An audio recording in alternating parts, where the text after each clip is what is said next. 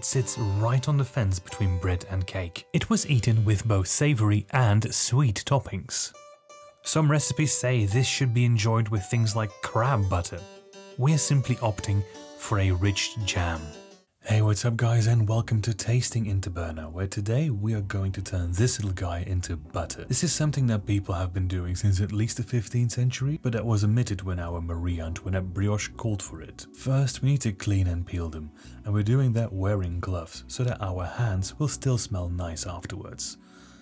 I don't know, I just think the man likes to have nice smelling hands. Now you might notice that we're using prawns here, where we said it should be crab butter. This was mistranslated in our original video. The historical recipe is actually for crayfish butter, but crayfish are really hard to get in the UK. We're not buying them brined or in bulk, so we are using king prawns, which are much easier to get and just as nice. Storing the actual meat of the prawns for a lovely laksa, which will sadly be made off camera. As for this recipe, we are interested in the shells. Wasting animal parts is something people rarely did in the olden times, and I try to avoid that here as well. Now we need to grind up the shells, or carapaces if you are using crayfish, using a mortar and pestle. That is until you realize you're not being your own channel today, but channeling a cool modern New Yorker, allowing us to use the blender. Put the heads and shells in the blender and blitz.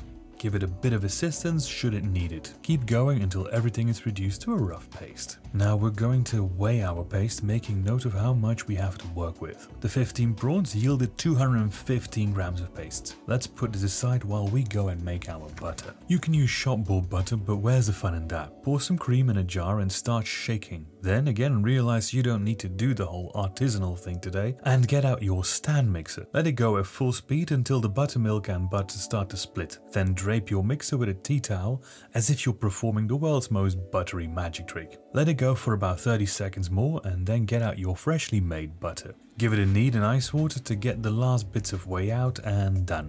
You've just made butter. Take 215 grams, the same amount as our shell paste, and melt it au bain-marie.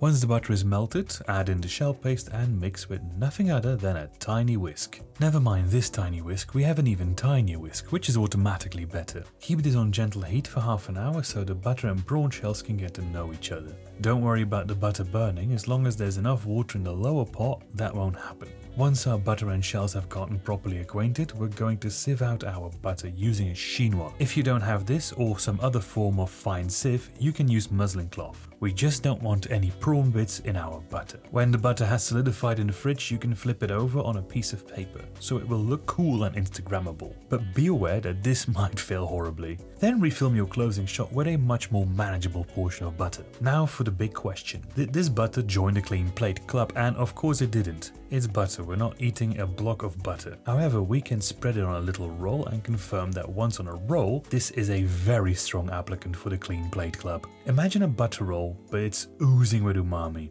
That's what this butter is. We cooked the meat of the prawns in this butter and it was absolutely amazing. Now if you'll excuse me, I need to go get some tattoos.